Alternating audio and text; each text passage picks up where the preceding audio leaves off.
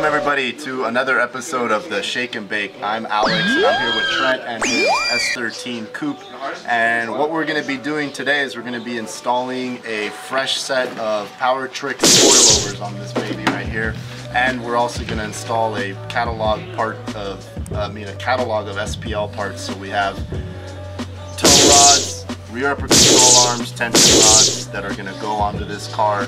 And we're going to get it all dialed in. We're going to be lowering it quite a bit, so it's not going to be at this monster truck height anymore. And after that, Trent's going to be taking it over to Corner 3 Garage tomorrow morning to get it all aligned and get it all dialed in. So stay tuned, guys. We're going to be installing all this stuff right now.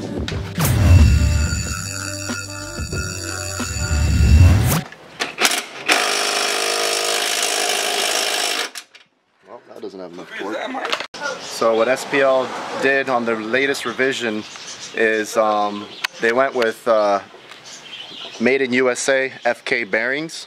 So these are Teflon lined, self-lubricating, and you don't need dust boots because they self-clean and self-lubricate. They also went with titanium hardware. So this is the jam nut made of titanium. And this is the Allen that's going to lock the adjustment setting for the caster. Well, what we have to do is we have to close it all the way in. Make sure this is all the way in. So when we put this in, at least it's even.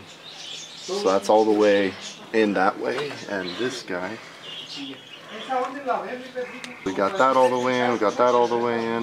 What we're going to do is we're going to match. We're going to try eyeball this at least to the point where we need to extend this middle hybrid adjuster so we get these 2 points at least close, you know, eyeball these as close as possible so that way the caster is at least close enough. So,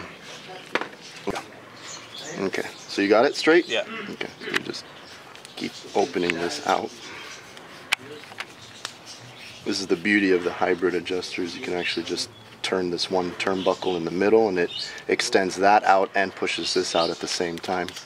So let's see approximately where we're sitting at right now. About 7.5 degrees caster already in them. Oh, really? These came factory, like, just closed all the way.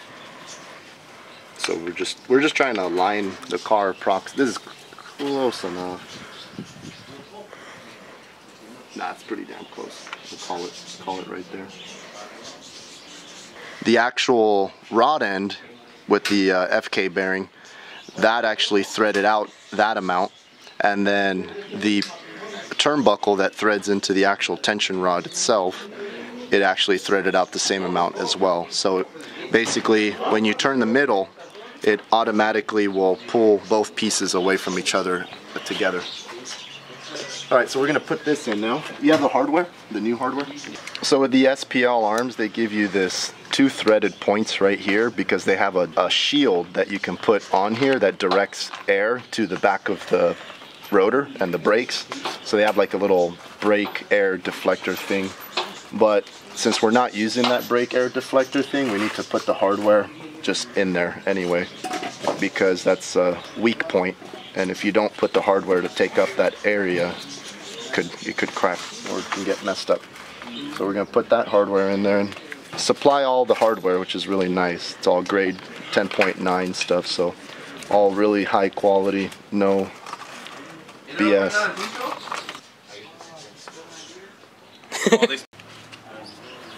So what are you doing right there? Just checking this preload. It's actually pretty aggressively set. That's good. Now we're installing the tie rods. Inner and outer tie rods? Inner and outer tie rods. Moog S13 inner and outer tie rods, made in USA. Good stuff. Taking off the inner tie rod with a mota? Yeah, we were working on this caca car because it's all fucking dirty. Look at this guy. Oh, fuck, man. Oh, shit. Took off this OEM, I guess, wire. Took out the boots so you could get to the screw.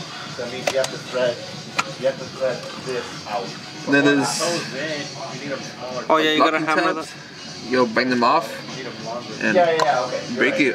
It doesn't break loose by your hand. He used a jack. It's fucking Trent. Can't really see, but there's he's hammering down a Locking tabs. locking plate for the inner tie rod.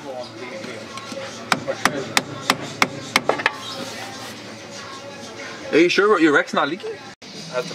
Inner tie rod out. You want balls deep or what? Pretty dirty ass car over here. Like a dumb turn. We're going up, he gets tight, he's like, yeah, I can make it. He just goes, like, the whole, like, the frame of the truck. It's okay, Trent. What are you doing, dude? It's like, it's kind of like camera. Were you coming out in the video? It's your car. Feels like a little bump. Why are you so sensitive, bro? What did I do? Why are you recording me? I'm going to go like a diesel. I like diesel, like fucking old turbo score all day. So we got the. So you got the inner and outer tie rod in. We did it in Coilovers the in. fucking winter. Tension. SPL tension rods are in. Powertrix coilovers are in. Moog S13 inner and outers are both all in.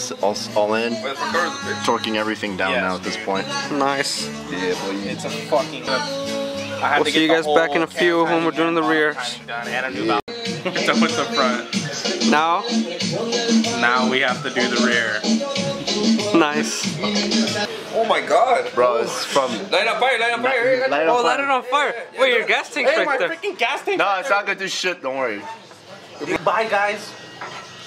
This guy. Hey, Oscar's a This is like from 1991 right here. What are we doing on the rear on this? We're basically putting new coilovers. We're changing the rear upper control arm to SPL, and we're changing the toe arm to SPL as well. So we're putting adjustable links on the toe and on the upper control arm. Nice. Yep. And the Powertrix are gonna go, the coilovers are gonna go in. Yeah. Construction. There you go. Oh shit, we gotta fucking forgot to listen to that. The big old eccentric bolt out of there. Look at this monster. Like this weight reduction alone right here if you take this out. Yeah, we had set the rear upper control. So this is an SPL, the newest generation of the rear upper control arm. They got rid of one of the jam nuts. So in order now, instead of using a jam nut for the rear upper control arm, they have a dual titanium clamping mechanism here with the titanium hardware, and basically when you tighten it down, it pinches in this area, which prevents this part from actually the hybrid adjuster from actually threading out or in. So it kind of uses a similar concept to how they use this little turn Allen hardware here to clamp down this clasp. So now there's no jam nuts at all utilized on the rear upper control arms. On the toe arms, they still have the clasping mechanism here, but then they still have a traditional jam nut to lock the bottom. But the rear upper control arms are all new style, so it's cool that they do this. And this is all billet aluminum. Good stuff. Nice quality. What are these guys doing over here? They are taking the stock arms out, so we got the factory rear upper control arm out here. And we just got the toe arm out, so we can measure the toe arm just for reference right now. Guessed it. Hey, we got a plumber over here. Hey, nah, we don't want to see that. No, fool, he took it out just for you. So, how was your day today? Today was really good. It was really good. We got the SPL arms, we got the tension rods, the toe arms, the rear upper control arms. We installed all of the Powertrix coilovers, and we did a pretty good job setting up the ride height. It came out really well. I mean, this is me at my best, just eyeball the height and get it to be even. So I'm happy with it. But yeah, it was a very successful day. We've got a lot of good parts in, and then Trent's gonna get it aligned tomorrow. We had everybody get in here. We also had some fucking steak and some tacos and like mashed potatoes. So it was a good day. It was really good. So anyway, Trent's car is now looking way better than it was before, and he's pretty stoked about it. Got the LMGT2s. Got the nice parallel ride height. He's tucking a little bit of tire back here. Yeah, it's looking good. He's got some gap there, so he's still got to roll the fenders before we can pull it out a little bit, you know, camber it out some more, but it's in there. Looking good. this guy's gonna be stoked on this shit, bro. Alright, so see us next time. Yeah, thank you guys for sticking by with us, and we'll see you next time in the next video, in the next episode. Don't forget to like and subscribe. Yeah, that's right. Oh, you got that already from Yeah. some other person? Yeah, but make sure you say it for me this time. No, I got something else for that, bro. Like, subscribe, and comment, baby. There you go.